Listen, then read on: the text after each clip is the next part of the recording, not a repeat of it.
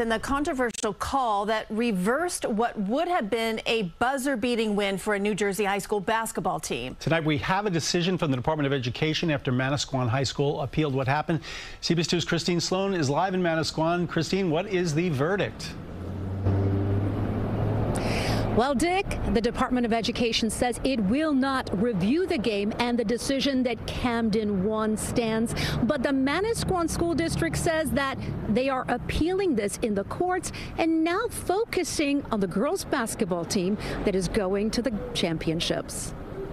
Fortunately, because of what's transpired, it's only our girls, and I want to wish them the best tomorrow because the communities are 100% behind them.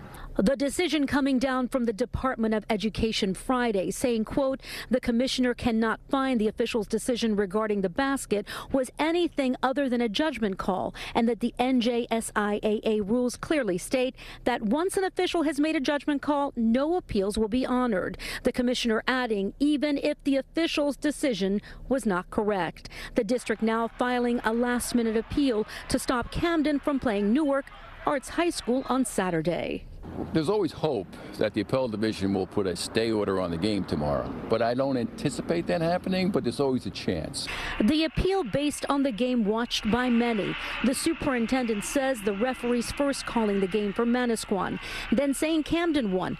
Under the New Jersey State Interscholastic Athletic Association rules, once officials exit the court, the game is over. Riley Eldridge is the boys' basketball team's statistician. I sent one of our coaches a picture of it because it actually says at the bottom I put final score and I put 47-46, and then I got up and started cheering and just never had time to change it after that.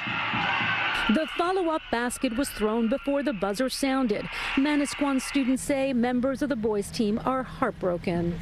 If the right call was made, right away, it would be settled. But now it's just such a deep, deep rabbit hole you got to get into. I find it sad because the boys worked really hard to get to where they are today, and they deserved it a lot. People can decide for themselves. I mean, this is just, we're gotten absolutely robbed. We should be playing tomorrow. And the superintendent of schools says that he wishes Camden the best of luck. It is not the players.